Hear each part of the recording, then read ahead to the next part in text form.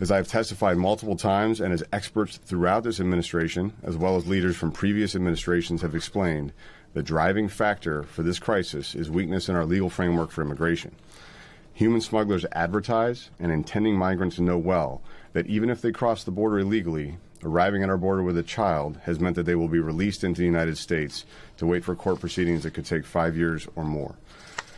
This key gap in our immigration framework comes from a 2015 reinterpretation of the Flores Settlement Agreement, an agreement that is now more than 2 decades old, by a federal district court judge. This reinterpretation, which applied for the first time the requirements of the Flores Settlement to accompanied minors, has generally forced the government to release families into the country after just 20 days, and incentivizing illegal entry, adding to the growing backlog in immigration proceedings, and often delaying immigration proceedings for many years.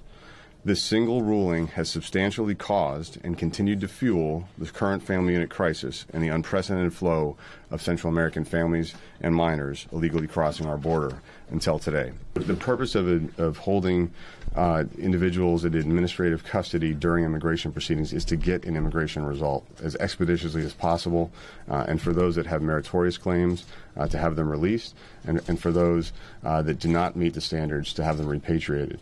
The rule also establishes very clear parole and bond procedures for release of individuals going through their proceedings for various reasons.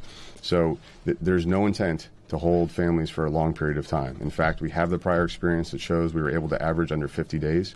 That is the intent for a fair but expeditious immigration proceeding. Hey, NBC News viewers, thanks for checking out our YouTube channel. Subscribe by clicking on that button down here, and click on any of the videos over here to watch the latest interviews, show highlights, and digital exclusives. Thanks for watching.